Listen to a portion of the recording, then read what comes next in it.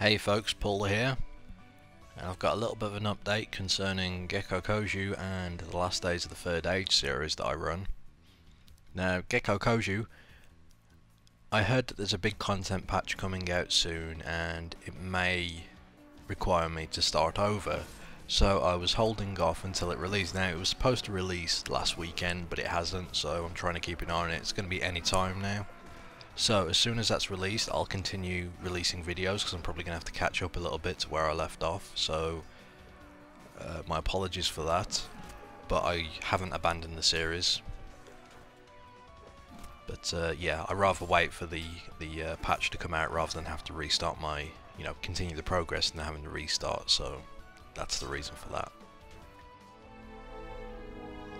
Now, concerning my last days of the Third Age series, Ranger, I've ran into the save game corruption bug,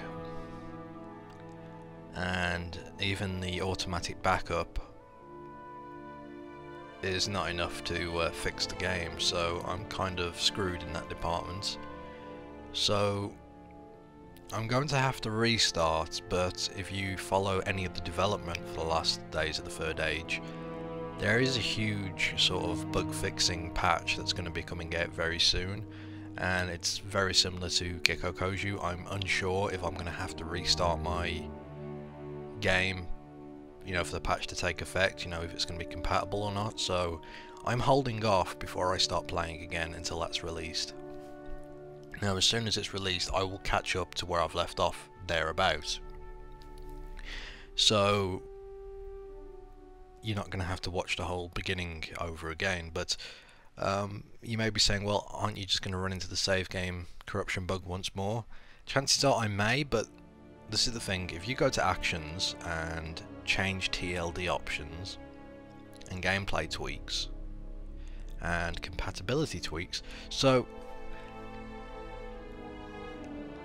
I believe this is the option that is causing my save game to crash.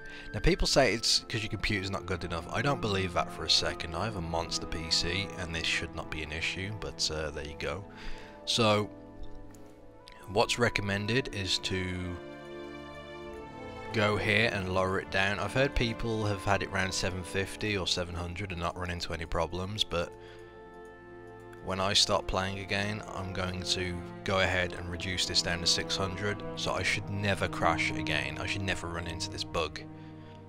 So if that ends up being the case, then we're all set. I can continue on with the Ranger series with no problems, and I recommend that anyone who decides to play this on either Mountain Blade Warband or Mountain Blade, go to this option and reduce it now before you get too far in. Even if you have an existing game, go ahead and reduce it, because hopefully this will be the only thing that can prevent the save game corruption bug.